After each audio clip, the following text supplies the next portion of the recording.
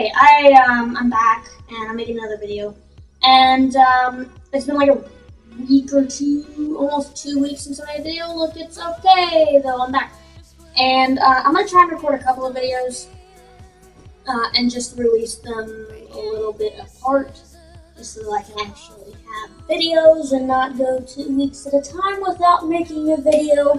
But I don't know.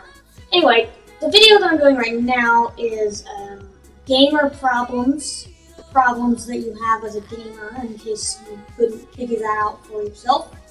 I'm making a video to explain these problems and to tell you the struggle of our lives, okay? It's a real struggle. Problem number one is when you have a terrible team. If you get in the game and you realize your team is just terrible, and you have to carry them to the victory. That just sucks. If your team's no good, you can't win. So that's a problem. You have to be able to get good teams in order to get a good game. And if you can't get a good team to get a good game, then that's a problem. So that's why bad teams are a problem. And that's mostly only for most of these are for CS:GO, where you're locked in the game, a competitive game, where you have to play the full game. You get the point.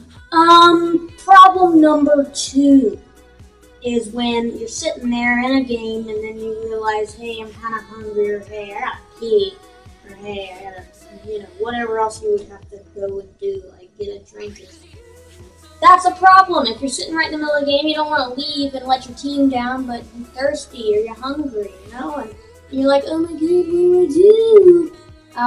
And so that's a problem, man. When you're thirsty, you're hungry, you gotta get up and you gotta go get some food, and you gotta get up and you gotta go get a drink, You gotta get up and you gotta leave your game, and then your team's like, where the heck is this guy?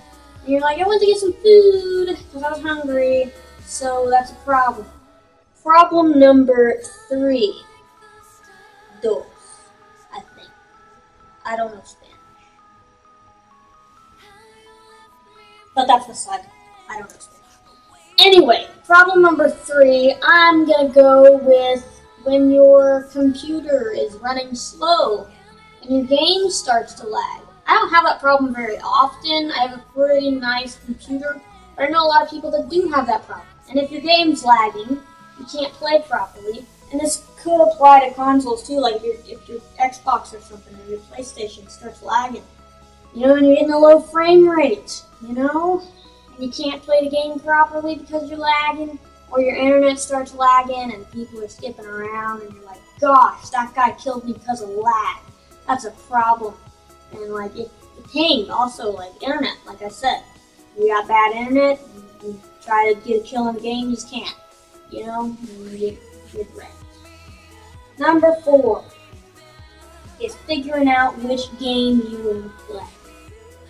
I got a whole bunch of games in my Steam library, and I never know which one I want to play, do I want to play some Counter-Strike, do I want to play some Grand Theft Auto, what do I want to play? And it's then you want a new game, right? I'm tired of all these games, let's get a new game. What game do I get? There's all kinds of problems with finding out what games you're going to play. It's a big problem. If you don't know what game you're going to play, then how can you enjoy playing the game? You got to figure out what game you're playing before you can start enjoying, figuring out how to actually have fun in the game. You have to figure out what game you're going to play.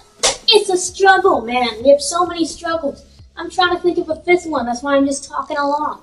I think I'm going to stop at 4. So yeah, see, us gamers, we have lots of problems. Number 5, can't think of any more problems. Finish your video. That's not a gamer problem. Whatever. If you guys enjoyed, make sure to leave a like on the video. And if you haven't already, make sure to subscribe and leave a comment if you'd like. I'm Tyler. Goodbye.